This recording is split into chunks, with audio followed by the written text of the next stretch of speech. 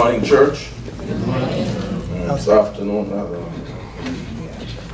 Good afternoon, church. Thank the Lord for the Sabbath day. We thank Him that we've been enjoying the Sabbath so much so it's now afternoon. We say the benediction, right?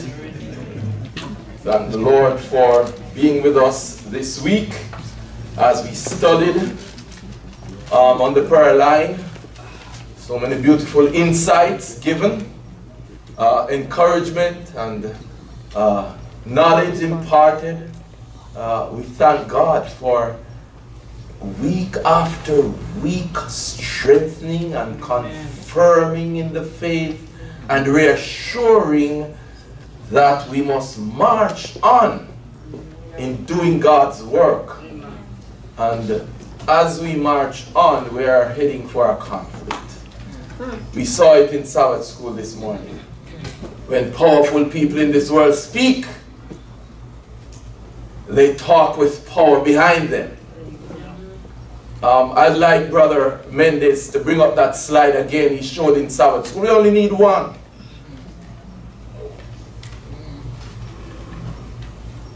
We're not in a bubble here.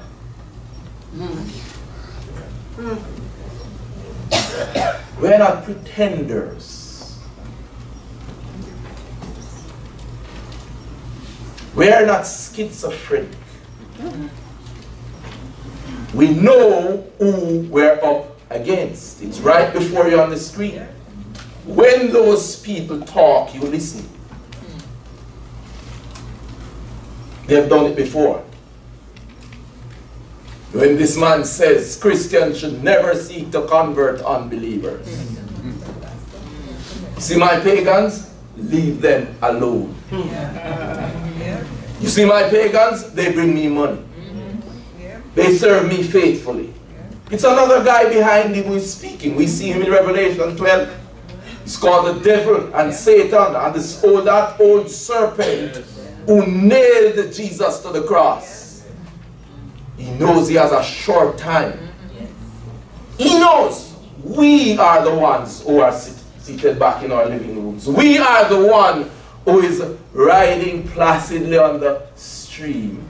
Like Catherine liked to sing, row your boat gently down the stream. That's us. On his side, he knows what he's getting, he has gotten himself into. He's angry. And he hates every one of us. Do you know why? Yes. Why? Because Christ died for us. Yes. And every time he looks at you, he sees God. Because we were made in his image. And he hates us. And he's determined through the means of subtlety. Rehearse that word in your minds. Look it up. Read it over and over again. S-U-B-T-L-E-Y. Subtlety. That's how he works. It doesn't come in your face. Because if you know who he really is, you'll run for safety. Like those two birds sitting on the branch. Two little birds, two parakeets. And the snake is coming. They have wings. They can fly. He can't fly. He can't even jump. And he comes. He doesn't come from behind. Right in their face. I have lunch. How does that happen? How does a snake snare a bird right in its face? That's what he's doing to us. As we study today, we're in Smyrna, Revelation chapter 2. I don't want to scare you. I want you to have a reality check. I want you to understand that you have an enemy. But Jesus has promised us eternal life. And nothing should stand between us and eternal life. Amen. Nothing. If you want to accept this 70 miserable years down here and call it quits. Fine. But you have no idea what you're missing. Eyes have not seen. No ears heard. It has not even entered into our minds. If you want to have an idea, the next time you eat something really nice, an East Indian mango perhaps, I don't know what you love to eat. Just think of the person who delicately wired your tongue so you could taste it. Just try and figure that out. The next time you love somebody, think of who gave you the capacity to do that, to love. You think you have something now? You ain't seen nothing yet. He said it. So as we study Smyrna today, others have gone before and they have laid an example that we should follow. We are going to look at it. Because what you saw on the screen, that guy is not going to back down. And you know what? Some of us in this very room are not going to back down either. Amen. I hope all of you will join us. Let us pray as we study. Our eternal Father and our God, the potentate of the universe, you've called these feeble few to gather before you this morning to honor and glorify your name. Glory to your name. You've fed us. You've sent us to school. You've clothed us. You've given us a place to live. And you've reminded us that the Sabbath day is your holy day. Amen. We could still be in darkness. My grandparents were. And they thought otherwise. But you have given us the light. And as you gather us today and we open your word, we pray, Lord, that you will send your angels to write upon our hearts today. And to put words in my mouth that I may not speak of Paul Forrest, but I will speak the thus saith the Lord. Amen. We thank you, Lord. What a great privilege we have. What a great account you have laid up for us. We thank you for it, and we pray that you'll help us to go on from victory unto victory through Jesus Christ our Lord. Amen. Amen. As we prepare to look at Smyrna, I once worked for the Dutch government in Port Antonio, Jamaica. And my job was to start a poultry industry, a small-scale poultry industry. And so I started my poultry industry. And some of the farmers that I was training how to grow chickens, 25 and 50 and so on. It was meant to be a kind of a kitchen project. So women would have chicken to cook for themselves and their children. And you know, there's a surplus, you could sell it and make some cash on the side. So most of these farmers were small farmers, small poultry farmers. We had to teach them how to grow chickens properly, and how to slaughter them and process them and keep the meat in good quality if they were planning to sell and use it for their kitchen. And some of the farmers I served had a particular name, Applebee's. And later we found out that these very ordinary peasants owned 2 parcels of land left for them by their great-grandfather. 900 acres of prime real estate in Port Antonio, prime. And another parcel, 800 acres. And added to that, they found out that there were 3 accounts in England, one adding 58 million pounds, and another 42 million pounds, and another, I don't remember the sum, but millions of pounds. They were buying 25 chickens to raise and feed their children, and if perchance there was a surplus, they would sell the rest to make pocket change, to live their very ordinary lives.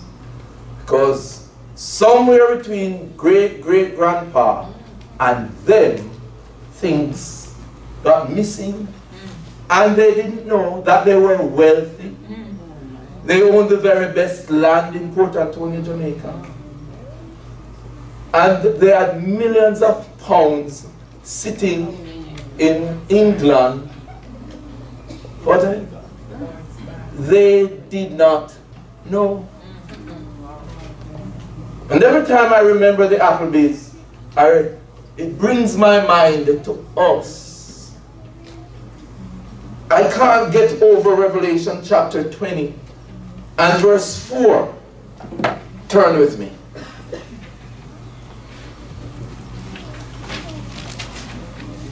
The great wealth that Jesus has laid up for us.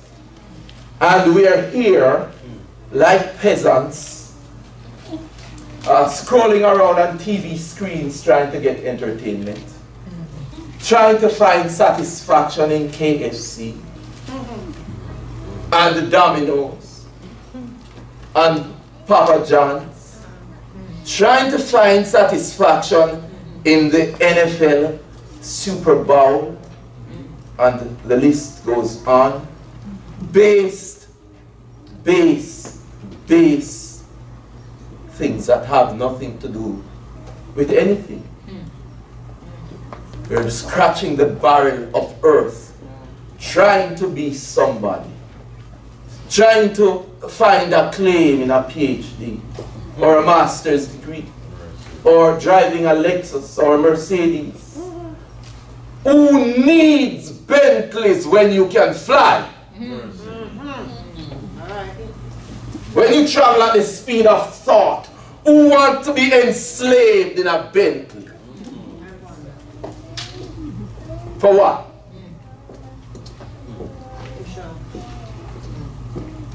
We have lost our heritage. Yes. The devil has played a game on us.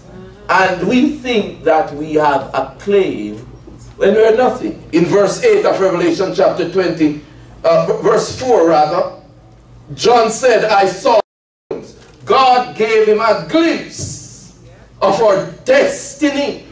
This is after it is all over. You want to see your future? Read Revelation 20 and verse 4.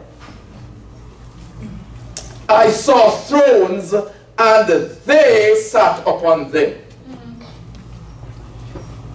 And judgment was given unto them.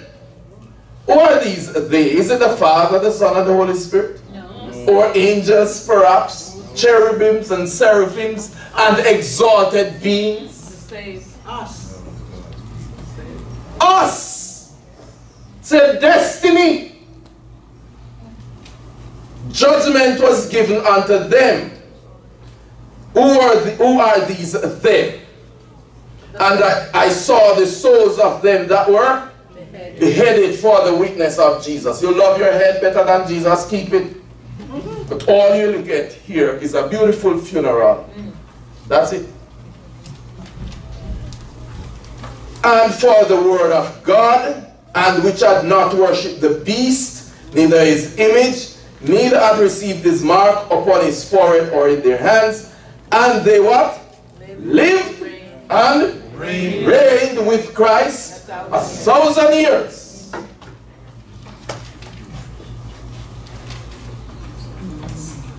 Who reigns? King. Royalty.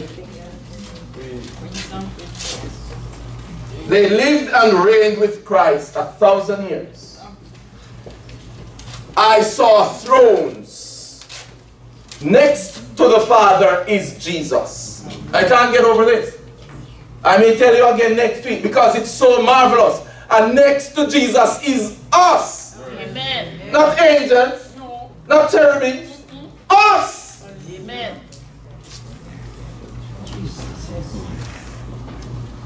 And we're fighting for foolishness down here. For letters. For acclaim. That means nothing. For 70 measly years of pain and disease. Your first assignment in heaven will last you 1,000 years, seated beside Jesus as kings and queens. This is the universe we're talking about now.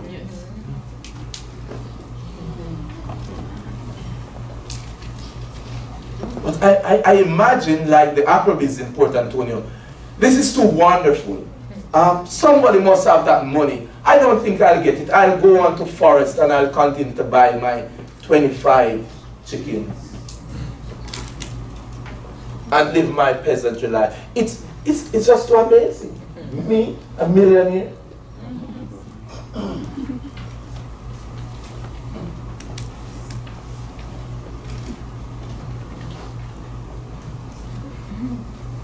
But to get there, we have to make a sacrifice. Yeah. For the word says, I saw the souls of them that were beheaded for the witness of Jesus. They loved not their lives unto death.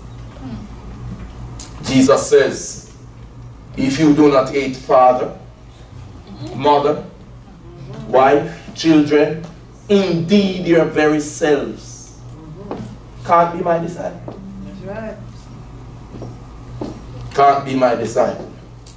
Let's look at Smyrna. They qualified. They are gone through. It's like when you're watching the World Cup soccer and this team has already qualified. Your match is up next. Will my team win? Let's look at Smyrna. Take out your packets.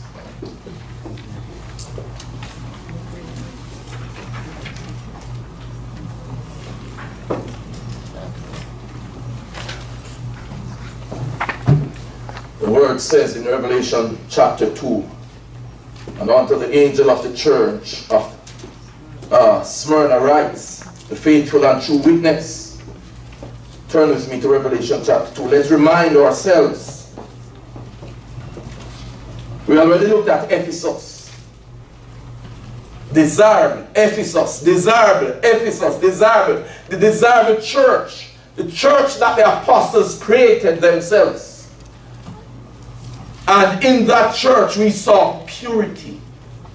Absolute purity. When Satan saw them in their purity, he launched his attack. That was when the church went into the period of Smyrna. That's in chapter 2, verse 8. And unto the angel of the church in Smyrna write, these things saith the first and the last, which was dead and is alive. Jesus is the only one who was dead and is alive forevermore. Amen. I know thy works and the tribulation. He's cognizant of what that guy has said. He knows the threat that we are under. He's quite aware. He can cause us to avoid it. But this sailing into heaven,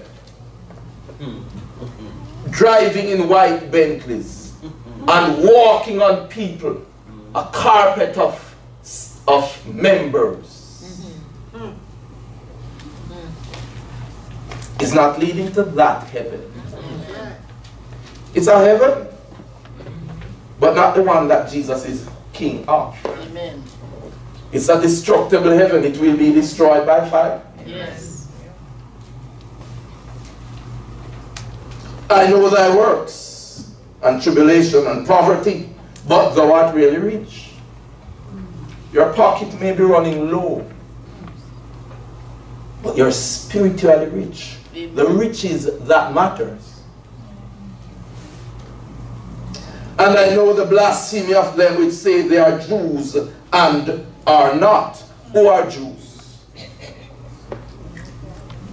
From the record, who are Jews? Give us some Bible, people. Give us some Bible.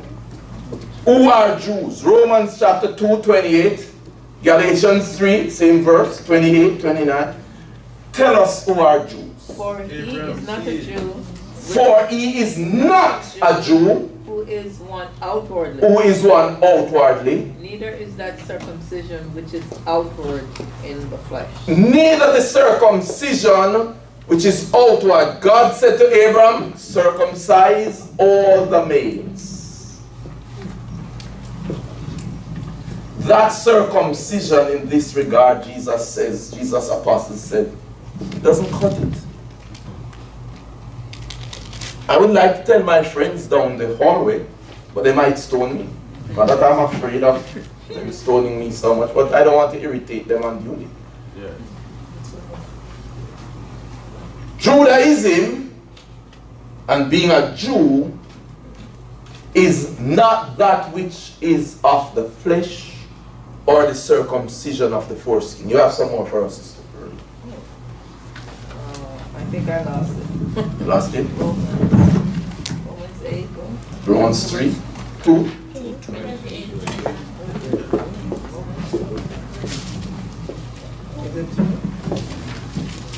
You said Romans 2? Yes. Verse 29 now. Okay. 4e. Okay, I read that. 29. But he is a Jew which is one inwardly. He is a Jew which is? Inwardly. Was Paul a Jew? Yes. He's writing his letter to the Roman church, the Christian church in Rome. And in Philippians chapter 3, he gives his distinction of his lineage of the tribe of Benjamin, circumcised the 8th day, touching the law, blameless. A Pharisee of Pharisees. If there's any that could earn righteousness by works, it's me. He looked at himself in the mirror, perfect Jew, and he says, it does not count for anything. I count it as dung. For a Jew is not one outwardly of the flesh, but a Jew is inwardly. And circumcision is that of the heart. And the circumcision is that of the heart. Finish it. In the spirit and not in the letter, whose praise is not of men, but of God. Amen. I don't care how much they want to praise you. People praise you when they love you, and you criticize them, they say the worst things about you. Yeah. That's the order of the day in which we live. True. Such praises doesn't matter. You want to see good praise? Skip over to Job chapter 6. Job and then Psalm. Reverse one book. Beyond Psalm. Job chapter 6 or chapter 2? Chapter 2. Verse 1, and again there was a day when the sons of God came to present themselves before the Lord. And Satan came also among them to present himself before the Lord. The Lord said unto Satan, from whence comest thou? And Satan answered the Lord, verse 2, and said, from going to and fro in the earth, and from walking up and down in it. It is now mine. I took it from Adam. It's mine. It's my property. I walk up and down in it. You should know that you are God. Verse 3, and the Lord said unto Satan, have you considered my servant Job? That there is none like him in all the earth, a perfect and upright man, one that feareth God and escheweth or despise. He despises you. He's right there in earth. The dominion you claim as yours, he despises you. He fears me. Amen. Have you considered him? You don't own earth. There are those in earth that will never yield. Yes. They will never give in. The word says they love not their lives unto death.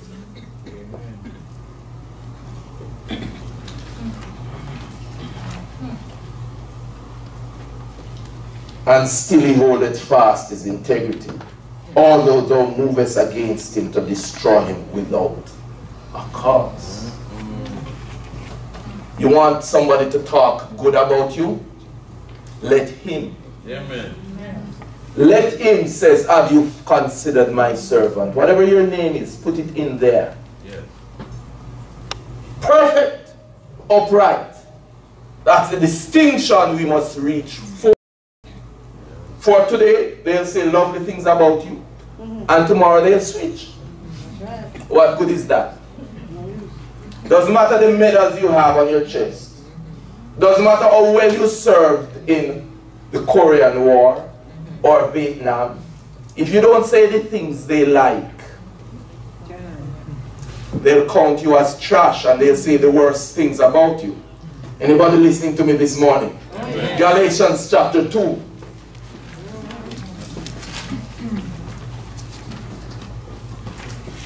Chapter 3 rather. Same verse.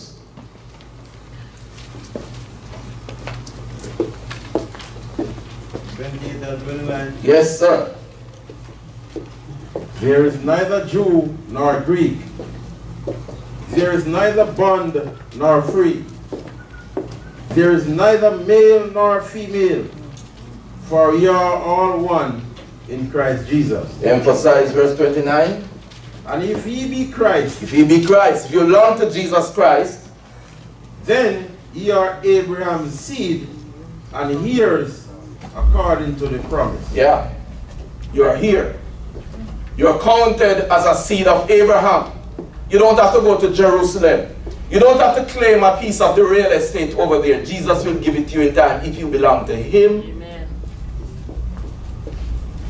You are of his lineage.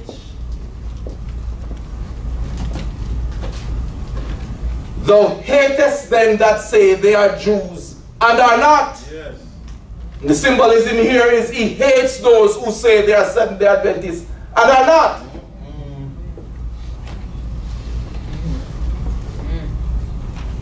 Why call yourself the name? How do you go and say to the Pentecostal man, come over and join us? You know, get out of your filthy living, Sunday worship, pork eating, shrimps eating, clean up your life, and come to what? How do you evangelize when your organization is in a mess, calling people from sin to greater sin? God is not mocked. For whatsoever a man soweth, that shall he also reap. Don't go mock God before the Philistines. If you're calling them out of sin, you must call them to purity. Yes, right. Blessed are they that hunger and thirst after righteousness, for they shall be filled. Amen. Promise. He that believeth and is baptized, the same shall be saved. So let's not make a mockery of God. The name is not going to get us anywhere. Not at all. The name must be our character. A people who believe in the imminent return of Christ. Yes. And a people who are steadfast in spite of what that guy threatens. So what? Let him threaten. Like the 3 Hebrew boys in Revelation, in Daniel chapter 3. King, with all due respect, we are not going to worship the golden image. So you just have to cast us into the fire. The God we serve can deliver us out of your hands. Amen. Whether or not he's going to, we don't know. And that is not our business. But we know he can. So we're not going to bow. We have one God, and it is his business to protect. It is his business to choose to save, and so let it be. Yeah. It was not fake fire. For those who took them to the fire, they were consumed. Yes. But God has a way of protecting his children. Amen. That is what we seek. So Smyrna, to the people in Smyrna.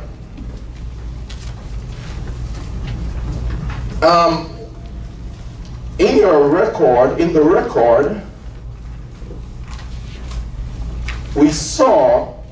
we were at this account of a beautiful maiden. It's on page 53. She was of noble birth, And when she saw them destroying the Christians, she was moved. What kind of people are these who give their lives for a cause? This is different. We pagans run to protect our lives. They are giving their lives. They are walking into the fire with dignity. They are walking to death with praise. And when she studied them, she decided she wanted to give her life to Christ. Amen. Will someone pick up in the middle of page 53? Throughout the period of time from AD 98 to 305. Let's look at a bit of history, because sometimes we think it's a fairy tale. It's nice to talk. It's beautiful to say. But to drink the cup is another matter. True. I agree. I admit. But the very same Christ who gave them power and the distinction over death can give us today. He's here today. He's not dead. He said to John, John, I am alive. And I was dead, but I am alive evermore. Yes. And guess what, John? I have the keys. I took the keys from that guy. I have, brethren, you should be saying amen. Amen. Our God, He has the key. Yes. You can't die in Jesus. It's an impossibility. You may go to sleep for a few, well, considering the 6,000 years is almost over, you may go to sleep for a few weeks. That's right. Just in a moment. Adam is the one who got the good sleep, because he has been sleeping a long time. You're going to get a cat nap. You're not even going to sleep a long time. Don't trade your eternal salvation for anything. Amen. Amen. Amen. Who is there? I have much to share today. I'm only short on time. Yes. Okay. Throughout the period of time from AD 98 to 305, the fidelity of the Christians was witnessed by many, as thousands of followers of Christ gave their lives as martyrs. In one story, several thousand Christians assembled to celebrate the birth of Jesus. The temple where they were congregated was surrounded by pagans, and the buildings soon became locked up by the forces assembled outside. The Christians were called upon to offer incense to Jupiter, or else be burned alive. The answer came from within. We are all Christian. Christ is our only God and King. Amen. Amen. Amen. Amen. That's our God and King. Amen. Yes. Not any man around here, not no general conference president. Amen. We will give you the respect if you respect God. Yes. Follow me, Paul says, as I follow Christ. Yes. Amen. So those who are not following Christ, we cannot follow them. Amen. The word says the blind leads the blind, and the leader fall into the ditch. No, sir. No, they both fall into the ditch. Yes. We go to school, we can read. We're not in time of illiteracy. We may have many illiterate people among us, those who refuse to read, but none illiterate. Amen. So why should we follow the blind? Why? Paul says, how shall we escape if we neglect so great a salvation? How? The question has no answer. He's flabbergasted. He's at his wit's end. How? The blind follow the blind, and they both fall into the ditch. Right. Not following any blind into no ditch. Amen. I have no excuse. Exactly. The Holy Spirit has promised to be our teacher. Yes. Our individual teachers. Yes. Study, he says, to show yourselves approved unto God. A righteous man needeth not be ashamed, rightly dividing the word of truth. Study. Right there. And Jesus will lead. It's not follow foolish men who glorify carnal things. Read for us, sister. We will worship him and his Father and the Holy Ghost. Glory to God. And we are now ready to be offered to God. Yes. The response of the pagans was tragically predictable. The temple was set alight, and thousands of men, women, and children were burned alive. Right. On another occasion, the emperor sent an edict to a city in Phrygia, commanded the citizens to worship the official idols. The mayor and his fellow leaders confessed that they, and all those in the city, were Christians. As a result, the whole city was incinerated. Its inhabitants were burnt alive. Yes. But it's not over. For it is appointed unto man once to die. And after that, the judgment. Everybody who is dead will come back to life. Amen. Either in the first resurrection or the second. Yes. If you wake up 1,000 years late, you're not going to like it. Make sure you wake up early. That is if you go to sleep, because the coming of Christ is near. Yes. And you may be among those who are alive, Paul says, and we which are alive and remain shall be what? Caught up. And we shall be changed in the moment, at the blink of an eye, at the last drop. We're not all going to sleep. We'll pass through hell. That's for sure. But many of us will see him coming. Amen. I firmly believe that. That is why I am a Seventh-day Adventist. Yes. Because I really believe the coming of Christ is so near. Yes.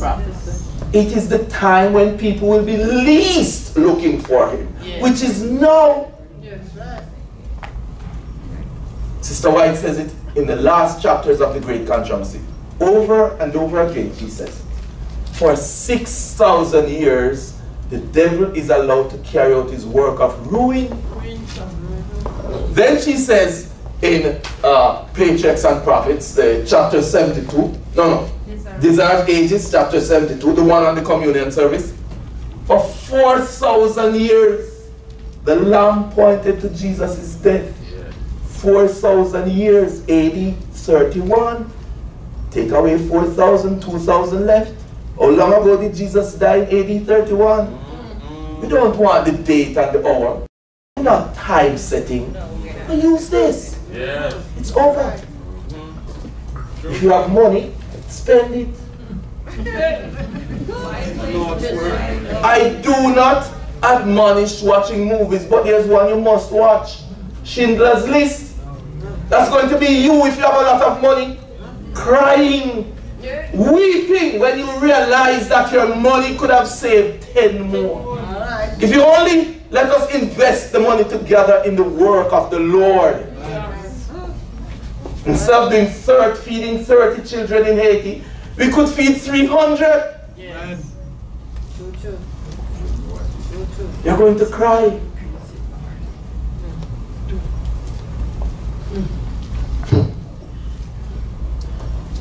Where are we? You got me carried away. Carry on, brother. Ostressus of Arabes witnessed the endurance of the martyrs and was so affected that he himself thirsted for martyrdom. Imagine that.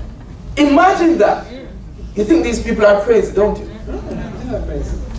Filled with the Holy Spirit. Wow. Let's go on. When he openly professed his faith in Christ, he was rebuked for his vanity and madness. He was arrested, cruelly beaten, and burnt alive. But if he's crazy, why are you beating him? Amen. If he's crazy, why are you burning him alive? Exactly. You are the one who is crazy. We don't beat mad people. We don't go on the street and we see the crazy people eating out the garbage and we beat them. We don't do that. The persecutions of that time were so great that some ancient authorities claimed that under Diocletian's persecution, all the Christians in Britain were utterly destroyed.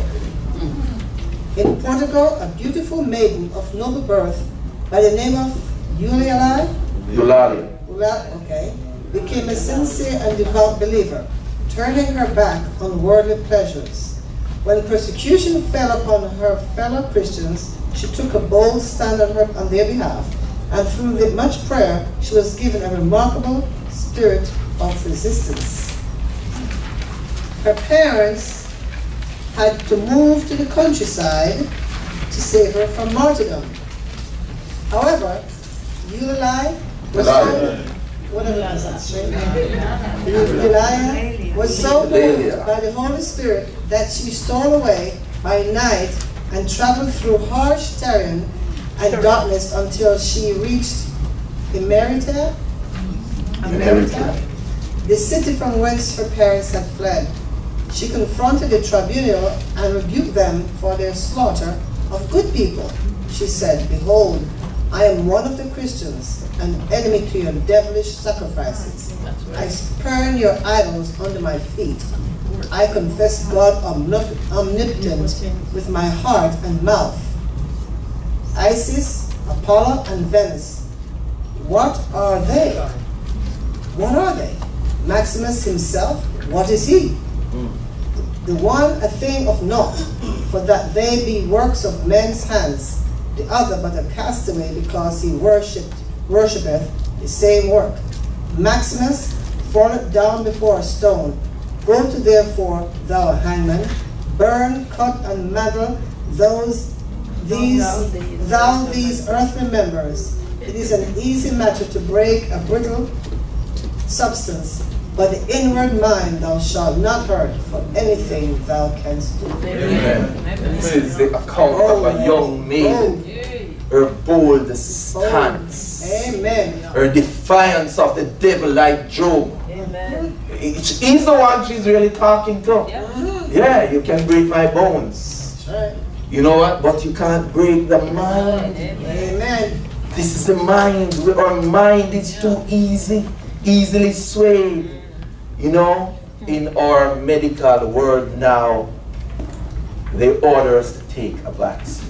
Yeah. Someone demand that you put in your body a vaccine, whether you like it or not. I don't get it. This is my body. You're telling me I must take the vaccine, or else? Or else what? It can't work. It can't work? Yeah. So that's it. You are short 800,000 nurses. It's growing to 2 million by the turn of the next year. And you're telling me I have to take your vaccine? No, we shouldn't do that. This is my body. See? And the virus is mutating so fast that by the time I get the vaccine, the strains that are out there are brand spanking new. Amen. It's useless. So because some wise guy wants to sell vaccine, they order us and we comply. That's slavery. When somebody outside of your body orders you to take something and you comply, or else, it should never be. In fury, the judge decreed, "Hangman, take her and put her out by the hair of her head." Pull her out of her hair. Pull her out by the hair of her head. And torment her to the utmost. Then, sensing her youthful beauty, he changed his attitude and said, "Wilt thou kill thyself? So young a flower? Doth not the glistering and golden pomp of a bride bed move thee? Behold, here the furniture ready to prepare for thy terrible death. Either shalt thou be beheaded with this sword, or else with these wild beasts shalt thou be pulled in pieces. Or else thou, being cast into the fiery flames, shalt be consumed to ashes. If thou wilt but take and put with thy fingers a little salt and incense into the censers, thou shalt be delivered from all these punishments." Paganism. Yeah. Paganism. For years we've been preaching to the world that the man of sin is not Christian. He doesn't follow Christ. And one of these days, as written in The Great Controversy, if you haven't read that book, get it. Read it. These writings are hundreds of years old. And it's like reading the morning paper. Here is this man telling us not to win pagans to the faith. Which Christian preach that? You see the inner him coming out now? Yeah. The devil can't hide forever. Exactly. One day he must reveal. How many people have mocked us and laughed at us and we are crazy, we are haters. We don't love and we preach a hate gospel. What hate gospel? When we are telling you that this guy is a master at his art of deception. We don't hate. If I saw your house just catching fire en route to church, and I came here and sat all day until evening, and then I said, you know, I knew your house was on fire, but I didn't want to spoil your Sabbath. And wherein you could have delivered some of your goods. Mercy. A wonderful, loving Christian sat in church and didn't upset you on the Sabbath. And now everything is ashes. But you know what? I love you. Because I didn't want to upset you. I didn't want to spoil your day. That's what you want me to do? Not at all. So if I won't do it in the temporal, should I do it in the spiritual? I'd rather upset you. If you don't want to do something about it, if you don't want to go out the fire, if you don't want to change course, you want this man to continue deceiving you, it's up to you. But I have told you the truth. Amen. Let us carry on a little more. What's her name? Eulalea? Eulalea. That's a strange name. Did not reply, but instead threw down the idols and kicked over the incense. Amen. A smart woman. Her executioners took her, pulled her joints apart, and used talons of tear to tear the flesh of her side to the bone. Through it all, Eulalea praised God with singing. Behold, O Lord, I will not forget thee.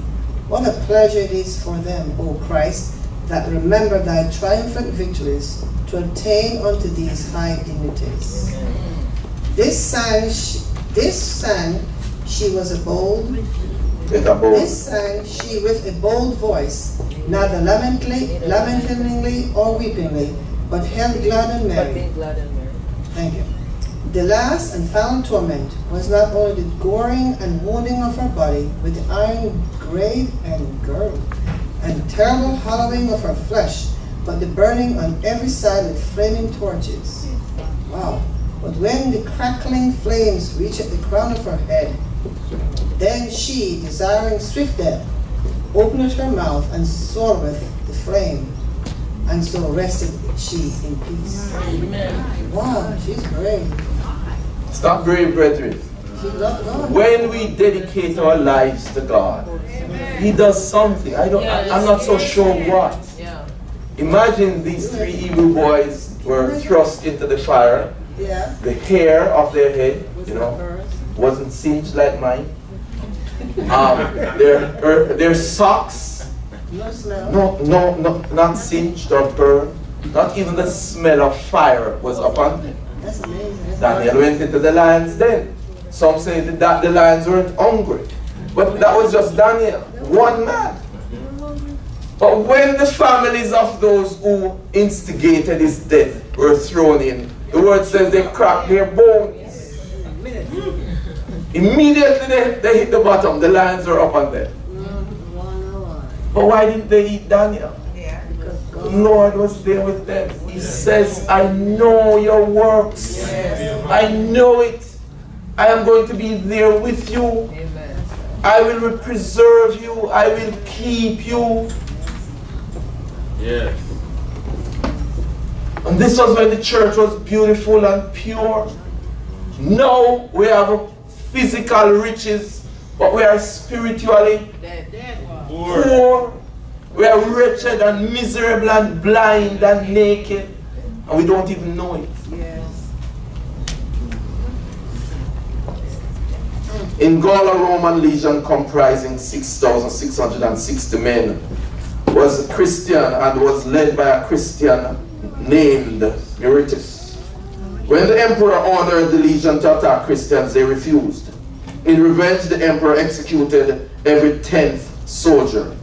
The victims committed themselves to God with great joy, encouraged by their leader, Meritus.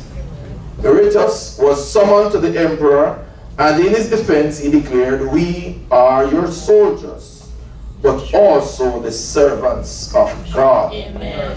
We will rather obey him than you. Yes. We offer here our hands against any other enemies, but to defile our hands with the blood of innocents, that we may not do. Behold, here we cast down our weapons and resist not. For that we would rather be killed than killed, and guiltless to die than guilty to live. We are here ready to suffer fire and sword and any other torments. We confess ourselves to be Christians. We cannot persecute Christians, nor will we do sacrifice to your devilish idols." The emperor subsequently ordered another 10th of the legion to be executed. When the remainder still refused to murder their fellow Christians, Caesar ordered the whole army to destroy the Christian legions. The Christian legions made no resistance, yielding their lives to their persecutors. What a telling testimony was borne by the early Christians. As John the Revelator declared, they overcame him, that's Satan, who is the real instigator behind this evil, by the blood of the Lamb and by the word of their testimony, and they loved not their lives unto death. Revelation chapter 12 and verse 11. We say we are Christians. We say we are Seventh-day Adventists. But you'll be surprised. You will be surprised. So God must test us. He knows the real ones. But you see, if he accuses me, you are going to say, "God, that wasn't fair." We know Brother Paul. And you heard what they just call him? The real article. So God wants to show you that I'm fake. So he brings the fire and the sword. And that's when I run. That's when you realize that, oh, so you really mean Forrest was really a fake? He wasn't the real article? God is going to test us. Yes. Because we must prove ourselves to the watching universe true. Not so much to God. He knows. He could come and cherry pick all those that are faithful to him. But then we would cry, "Foul. You didn't give her a chance. You didn't give him a chance." How do we know for sure? The servant of the Lord says it was at Calvary. You remember in Revelation 12? The devil drew a third of the stars of heaven. The stars, the servants of God, the angels. Yes. It was at Calvary that 2/3 was fully convinced who Satan was. Yes. All the way down at Calvary, they still had questions in their minds. They obeyed, they went along. But when they saw what the devil did to Jesus at Calvary, then it was that they were fully convinced. That is why the Lord must allow us to be tested and tried to see if we are truly faithful or not. You couldn't tell me 20 years ago I'd see anything of this sort in Adventism. If you said it, I'd be upset with you. I'd be mad. No, don't say that. These are God's people. But look at it today. Right here in Florida, Florida Conference is donating $1 million to build a memorial to Pulse, the gay nightclub that was shot up on Friday night on the Sabbath. Mercy. In which a Seventh-day Adventist man was killed This is not just a nightclub, we shouldn't be there, period. But let alone on the Sabbath, Friday night. And tomorrow morning you present yourself before the church as the choir leader. And when the pastor found out he was living, he said, this man is not being buried in my church. It took an incident like that for him to recognize who his choir leader was. Mercy. Not just a clubbist.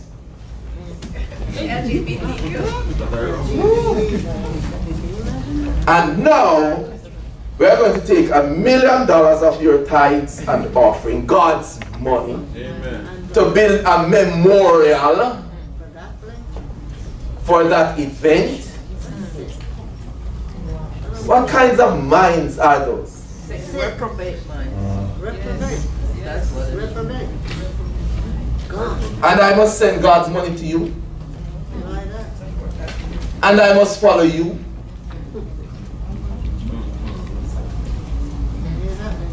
It's not going to happen. God forbid. Word of the Lord says we shall not follow a multitude to do evil. And then he says in Isaiah 58 verse 1, cry aloud, spare not, lift up your voice like a trumpet and tell my people their sins. Yes. So we must rise up against those things. Against paganism and against evil within. Look, we want to sit with these people in heaven. They're gone on ahead. They paid the price with their lives. Yes. They demonstrated faithfulness. What about us? We want to drive Bentleys and go sit beside them in the kingdom? No, it's not going to happen. I'm not saying you can't drive a Bentley. Get my point. Don't get... Yes. You get my point. The point is not so much about the Bentley, but these what they are preaching, the prosperity gospel. You know, send the handkerchief, God will bless you. Send some holy water, God will bless you. He'll make you rich. He'll increase your territory like Jabez. Yes. God wants you to be rich. He wants you to be powerful. That message is not from the road. He says, hardly can a rich man enter the kingdom. Amen. You know why? Riches consume the mind. And instead of focusing on the needs of God's people, they're focused on getting more and more and more. That's the problem with riches. It consumes you. Let's wrap up this account. Our time is gone. It is abundantly clear that the saints were inspired to endure martyrdom by the power of the Holy Spirit. Will He take care of them, but not us? No, sir. Often they appeared to deliberately invite death, so that some author might have made the mistake of claiming that the martyrs were overzealous, or that many died needlessly. The truth is that the martyrs were given supernatural boldness and courage, as well as supernatural deliverance from pain. So when you're fretting out your little fret, that, oh, am I going to stand this pain? You have no idea that when you go into the flames, you won't even feel any pain. Because God is a merciful God. All He wants is for you to pass the test, not to torture you to death. And that is why He won't burn the wicked in hell forever and ever and ever either, which many teach that He will do. It's not true. The word says they shall be ashes under your feet. Malachi chapter 4. The burning is an everlasting burning. They will never come back. It doesn't mean that they are burning on and on and on. But the end of it is forever. Can you imagine God in heaven watching these people 20 million years from now still burning? And we're up there having a fine time? That's a lie.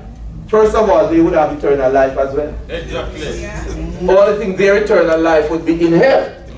While our eternal existence, I wouldn't call that life, would be in heaven. And we would be more miserable than they. Looking at them burning, I would be miserable. I couldn't stand it. And I know God is way more loving. So that is not true. In vain were Satan's efforts to destroy the church of Christ by violence. So he has to change tactics. Yes. Hey, come guys, let's have a meeting. Burning them alive is not working. Yes. No. We have to find a new way to get there. We have to get there. We have to get there. We have to do whatever we can to get there. They are more determined than us. Today we should be saying we have to get to heaven. We have to do whatever it takes to get there. To live with God for eternity. He's our creator and he's our redeemer. We want to be with him. So in vain Satan's effort to destroy the church of Christ by violence. The great controversy in which the disciples of Jesus yielded up their lives did not cease when these faithful standard bearers fell at their post. By defeat they conquered. By what? Defeat they conquered. They may mock you. They may claim victory. But it's okay. Let them claim it. We'll find out in a little bit. You see? God's workmen are slain, but his work went steadily forward. The gospel continued to spread. Spread! Spread! I thought that they were killing the gospel. It wasn't working. No. Every blood shed sprang up as seed. Yes. If they were doing the same thing to us, we would have finished preaching the gospel and gone home to heaven. He found a new strategy. By defeat they conquered. God's workmen were slain, but his work went steadily forward. The gospel continued to spread and the number of its adherents to increase. Yes. The legs of iron. The iron kingdom. Daniel chapter 3.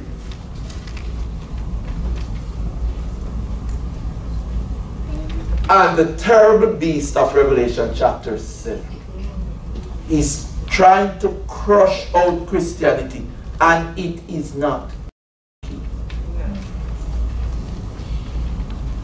It penetrated into regions that were inaccessible even to the eagles of Rome. Thousands were imprisoned and slain, but others sprang up to fill their places. Their living example and daytime testimony were a constant witness for the truth. And where least expected, the subjects of Satan were leaving his service and enlisting under the banner of Christ. Amen. The pagans wanted to be Christians. Yes. Look at how they died. I want my last days to be like that. Mystery, eh? The mystery. It is our belief that in the future, when God allows his people to become martyrs, he will inspire men, women, and children in the same way. Amen. In like manner. These witnesses will boldly testify to the point of tempting death, even challenging their persecutors to martyr them. As in the past, God will use the witness of such faith to save many who are still in spiritual Babylon. It is your punishment, persecution that is going to speak the loudest to those who today are not listening. Yes. When that man says, don't preach, and you preach, and they threaten you, and you don't back down, and they do all manner of evil, it is in that that others will be converted. Yeah. So what if they kill me and my death win 1,000 souls? Wouldn't that be beautiful? Yes. Huh? Yes. Can you imagine sitting in heaven and 1,000 people walk up to you and say, you see you, brother? It is because of the way they killed you why I went and I read the great controversy. It is because of what they did to you why I am here today. Amen. Would your life be worth it? Would you want to live any other life?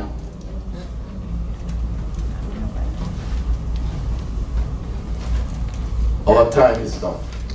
Let me read one last piece quickly. Sister Pearlie, the promise to the overcomer.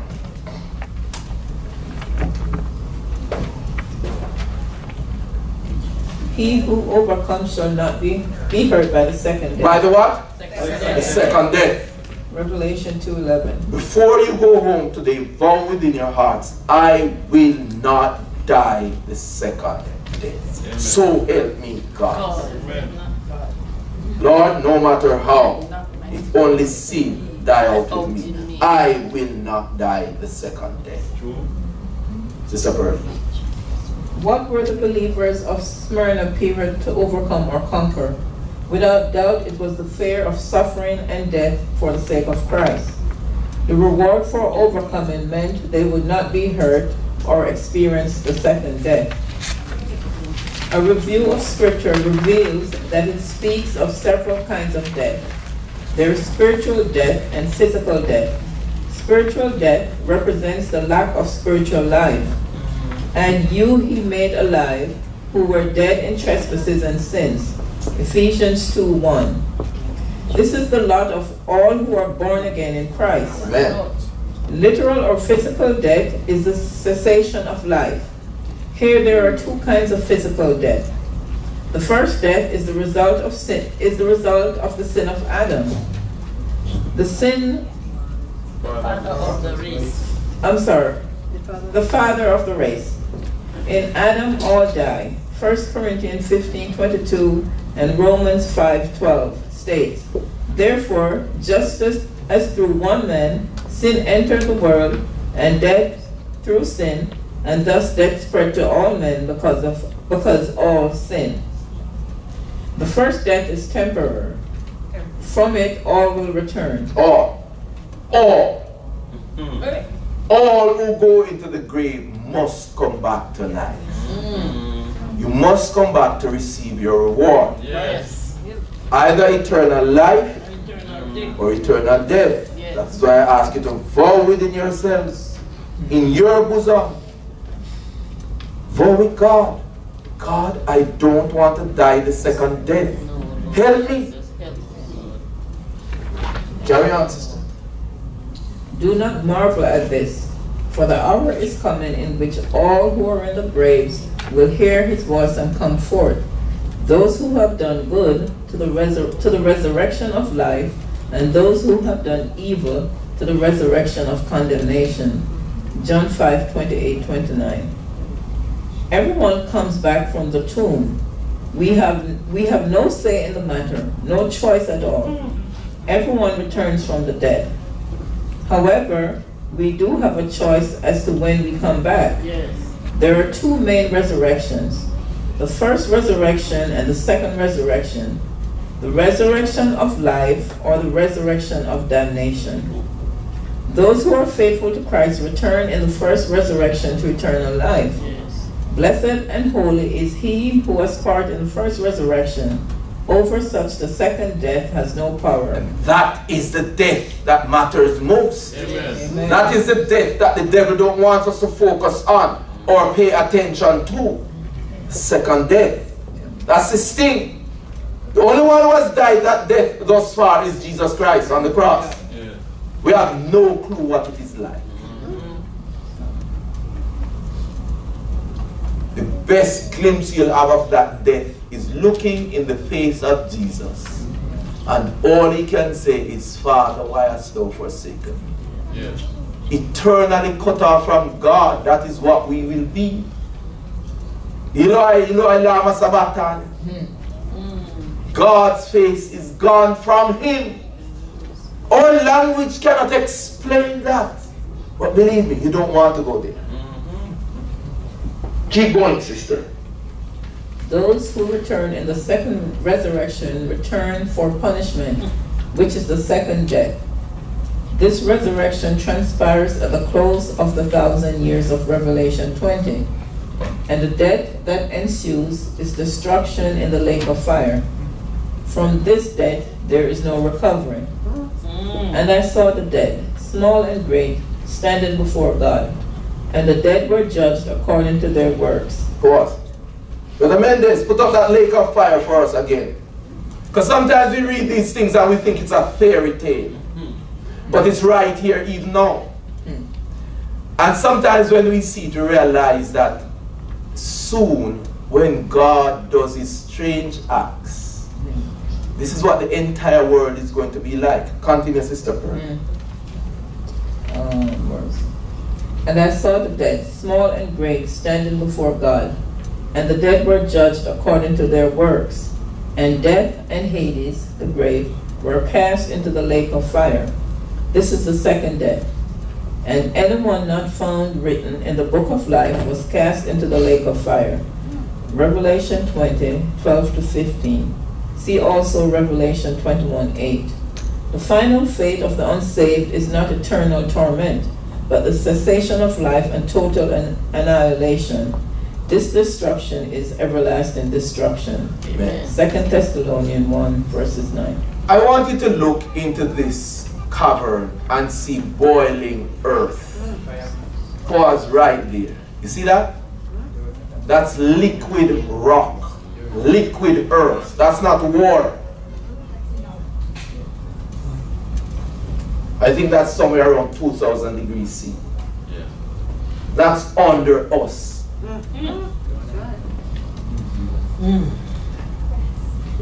And God has left that there as a warning to us. When he says the elements shall melt with fervent heat, the entire world will be like that pool. Play a little more, Brother Mendes. Look at that.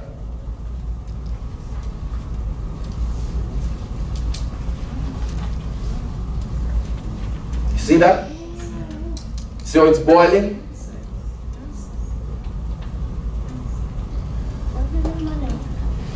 So when the Bible speaks, don't take God as a liar.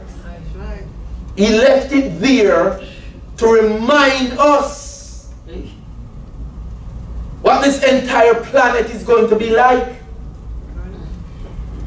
Boiling, because sin must be destroyed. Every ounce of it, every trace of it. All this contamination that has entered the atmosphere, the earth, everywhere, it must be destroyed. It was made for the devil and his angels. But if we choose that destiny, after 70 miserable years around here, that we think is the greatest thing, we make a dreadful mistake. Not because of fear of that, but because of the glory of God. God wants us his children. Like as a father pitieth his children, so the Lord pities them that fear him. He knoweth our frame. He wants us in his kingdom. He doesn't want to cast us into that. The word of the Lord said, he that believeth and is baptized the same shall. Not maybe. Don't have to worry about it. Am I sure it is definitive? The same shall, thank you, Brother Mendes. The same shall be saved. It's God's promise. The Lord is not slack concerning his promise, as some men count slackness. But he's faithful. You know them, you girls know them, and it's 2 times to come and tell you how much he loves you, and then later on you see him walking with another girl. As some men count, you girls do it too, don't bother.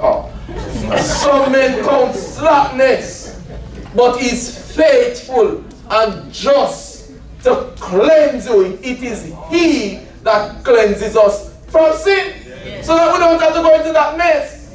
Because sin must go into that mess. Let him take your sin. He says, be ye also perfect, even as your Father in heaven is perfect. That's why I'm here today. I'm not following anybody who is leading us into mess and sin. I don't care the name. Seventh-day Adventist, Pentecostal, Church of God, Catholic. God has given us righteousness, and we must claim it. It's the righteousness of Christ. Before I shut up this morning, turn with me to Philippians chapter 3. Brethren, this is of eternal consequences. I beg of you, bear with me. We are going to feed you shortly. This Paul says, let's start at verse 7. But that which were gain to me, those things I count loss for Christ. Everything that we have today we can dedicate to Christ.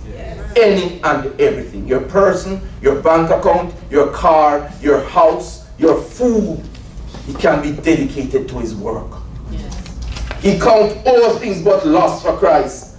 Verse 8 says, and doubtless I count all things but loss for the excellency of the knowledge of Christ Jesus my Lord, for whom I have suffered the loss of all things, and do count them but don't refuse excrement, that I may win Christ, and be found, being found in him, not having mine own righteousness, which is of the law, but that which is through faith of Christ the righteous, which is of God by faith, that I may know him and the power of his resurrection. Don't worry about death.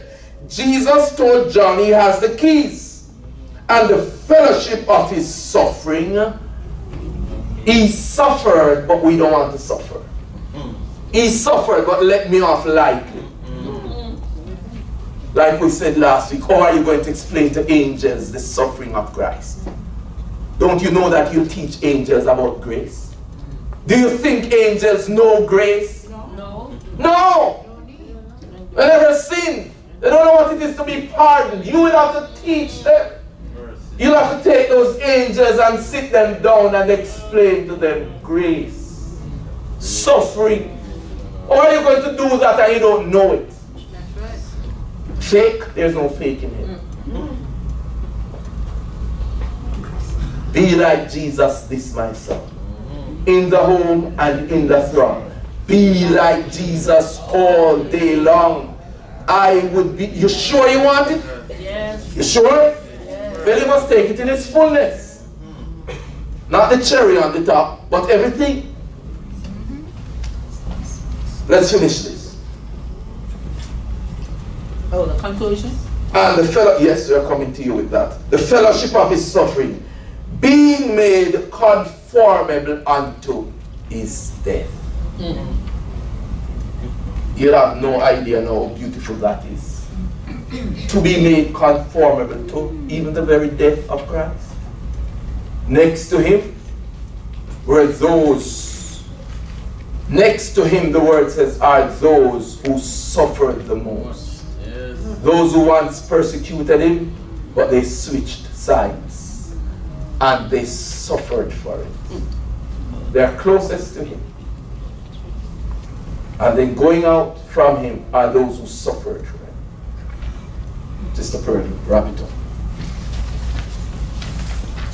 Conclusion. He who has an ear, let him hear what the Spirit says to the churches. Revelation 2:11. Once again, we find that the Spirit has given a special message of encouragement. Jesus counsels, do not fear those who kill the body, but cannot kill the soul. Amen. But rather fear him who is able to destroy both soul and body in hell. The fires of the last day. Matthew 10:28. The promise to the overcomer of the Smyrna period of the church, and to Christians of all periods, is that they will take part in the first resurrection, and the second death will have no power over them. Forevermore they will be impervious to the forces of destruction. Nothing will ever harm them again. What a comfort this truth is to the martyrs as they face their executioners. Amen. We're moving on to Pergamos next. When Satan realized that persecution wouldn't kill the church, he said, you know what, devils? We have to become Christians. Infiltration. We must infiltrate them. Let's become like them and infiltrate them. We'll study that next time. Let us pray.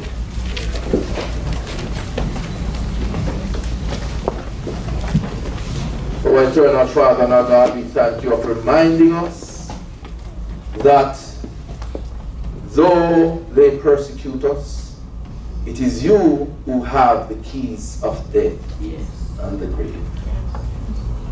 You are our loving, merciful Savior.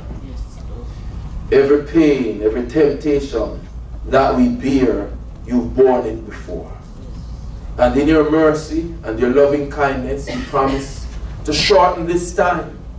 For if you do not shorten it, not a single soul will be saved. And you promise that in your word, at this time you will stand up. You will stand for your people. So Lord, let us focus our lives on doing the work of the Master.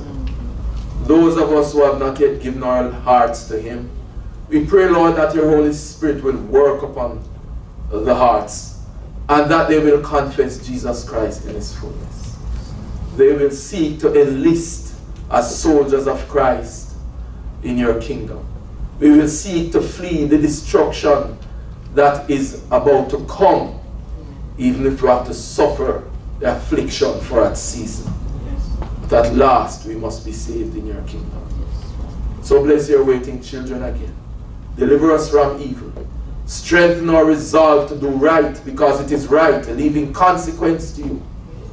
That when you shall come, we will be ready to go home and spend the ceaseless ages of eternity with you. Through Jesus Christ our Lord, we ask it. Amen. Amen.